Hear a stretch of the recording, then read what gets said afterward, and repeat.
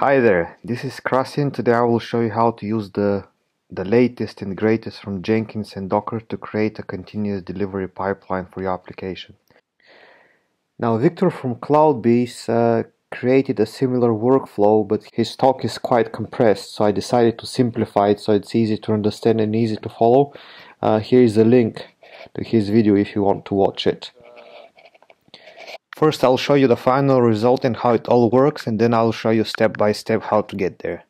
Now here I have a very simple Golang application with an integration test and a unit test, and every time I make a change of the application, a new trigger will be built on the Jenkins Swarm, and if the build is successful, it will be deployed to the production server.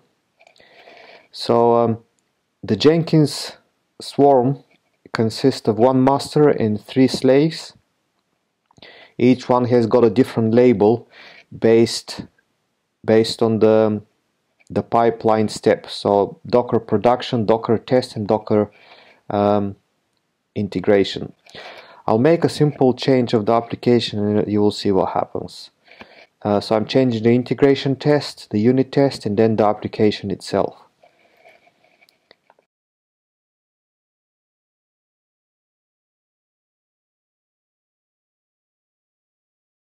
Now this push will trigger a new build. There it is. Now the build is running, and once it's complete, the reply here will change to Pongo. While this is running, I will explain you what's happening. The Jenkins file is used to configure the job itself. What happens is that I'm using a Jenkins plugin that will scan my account, and any project with a Jenkins file in the root directory will be pulled to the Jenkins master, and it will create a new job for it. Now in the Jenkins file itself, now the first step is to run a unit test, a Golang unit test. The main difference that the unit test, you're testing a simple function, where the integration test tests the application as a whole, how all the components work together. The unit test, all of the tests are run in a Docker container, and this is a simple Golang container.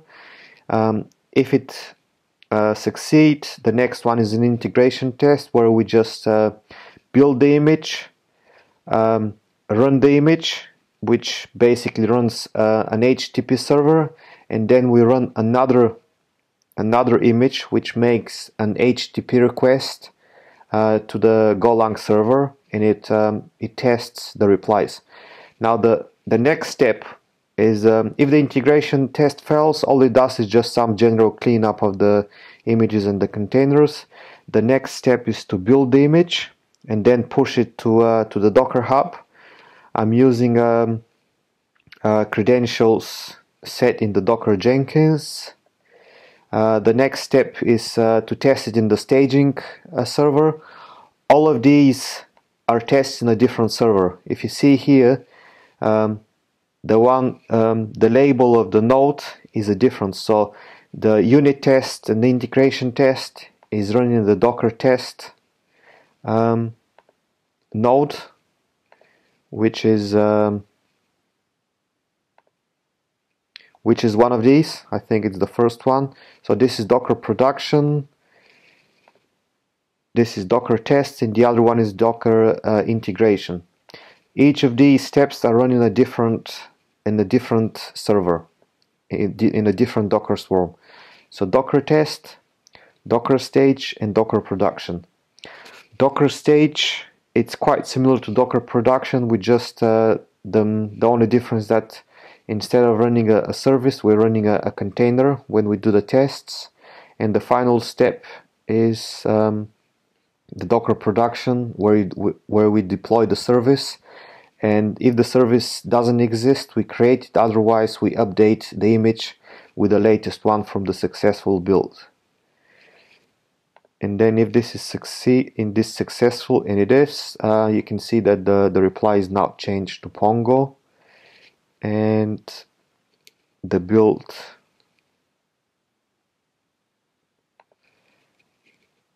the build will be shown as a success. So now I will show you how it's all done. So the first thing we need to create is a Docker Jenkins master. Now here, when creating the service, we need to remember that we need port 50,000.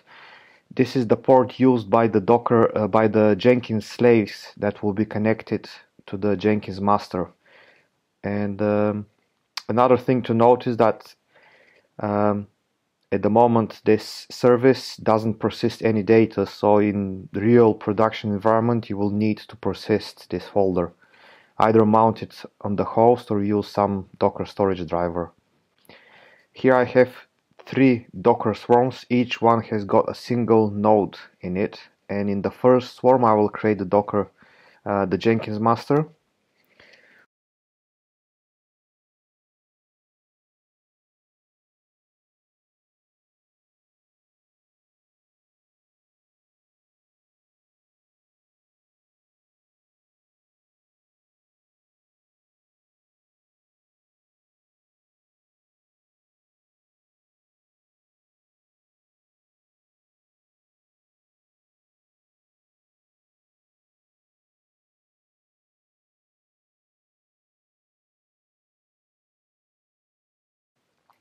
Now I have put the minimum required Jenkins plugins and a short description of what each one of them does.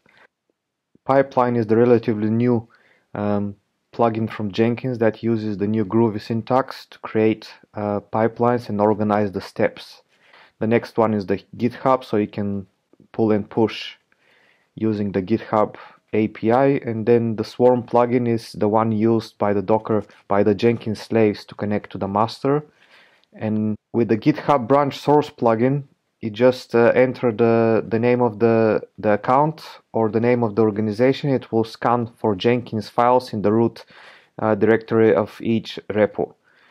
Now we still need to install this one and this one because they're not. You couldn't select them in the initial plugins installations screen.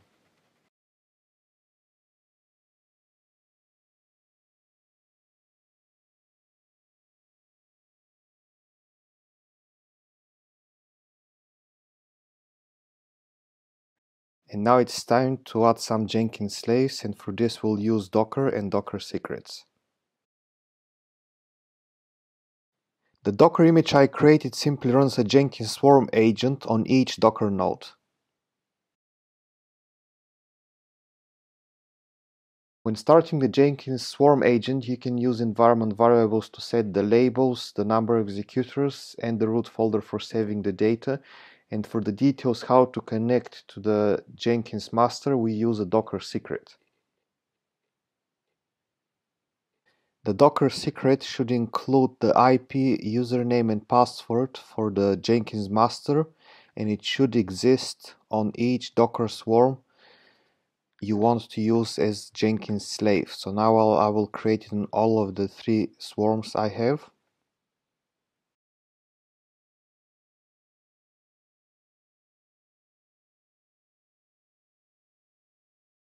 The Jenkins Swarm agent is created as a global service, which means that every time you add a new node to the Docker swarm, you will have another Jenkins agent, Jenkins slave added to the Jenkins master. Now the only thing to remember here is that you need the label you set here will be the label set in the Jenkins slave. The image has a Docker client inside, so we need the Docker socket so we can execute commands on the host. Now this is not Docker in Docker. Basically all you have inside this image is a Docker client, and the Docker client runs commands on the Docker host, on the host system. It's not inside the container. And then I'm also mounting the temporary folder from the host so that when you start more than one container, they can share any data that is saved in the temporary folder. And the temporary folder is used by all of the Jenkins slaves. And here I'm also adding the secret because the containers need the secret. And as you can see, the only difference between testing, staging, and production environment is the label I set. Now when I deploy these, you will understand how it all works.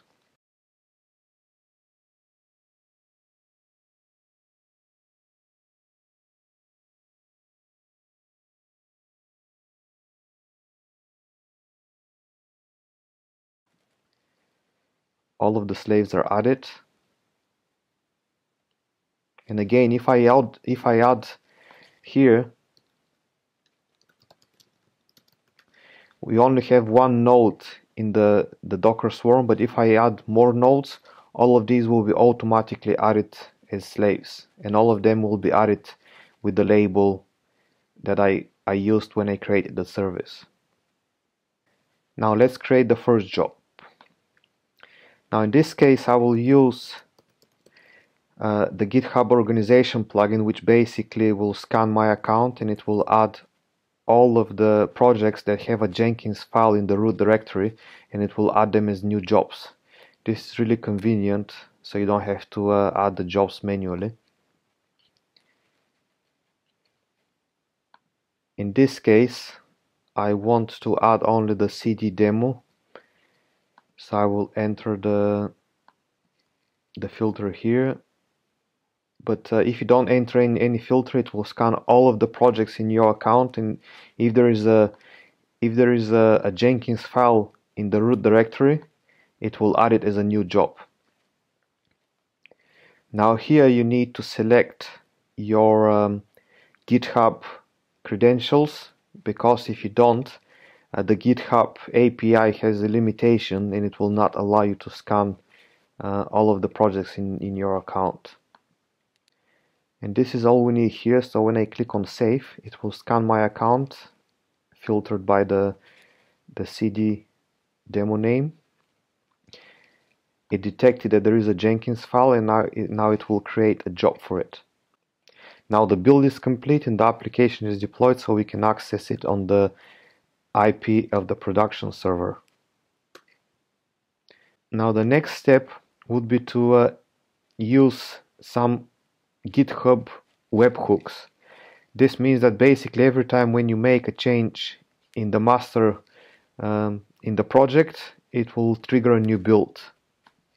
This is an essential part of the continuous delivery workflow, because it doesn't require any manual intervention. Okay.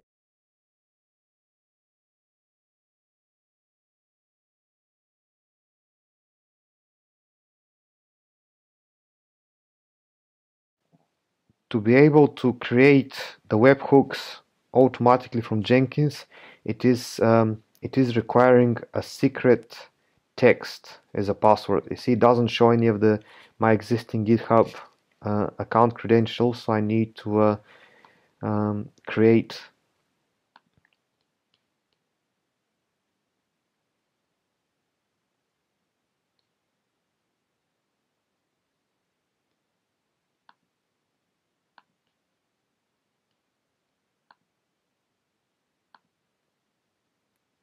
So now what it does is it creates a token in my GitHub account, and with this token I can use Jenkins to create and delete webhooks.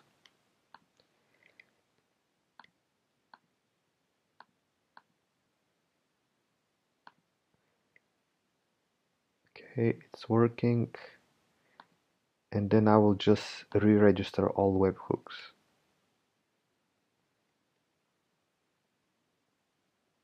Okay, first I need to save it.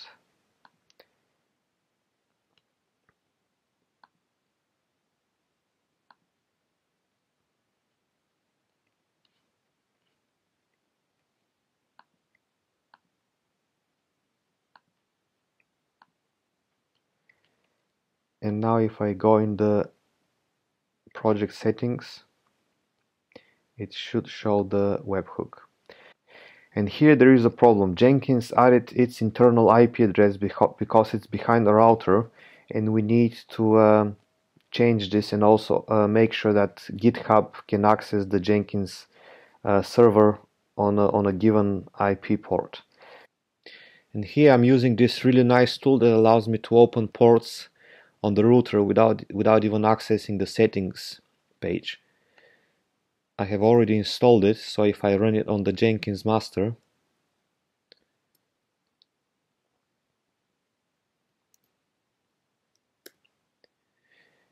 it will show you that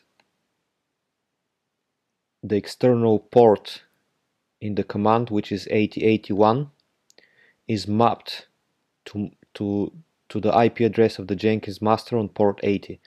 So if I use this as an endpoint in the GitHub settings, and then any changes on the application will trigger a new build.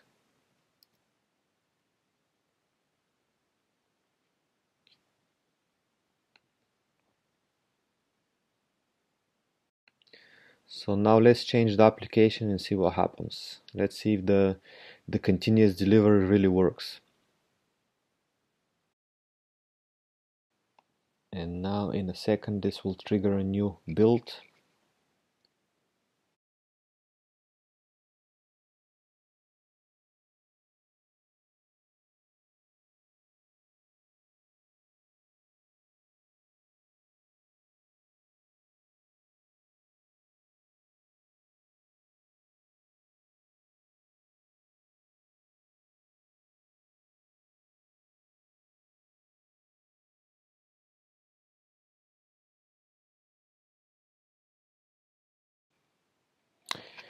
And there it is.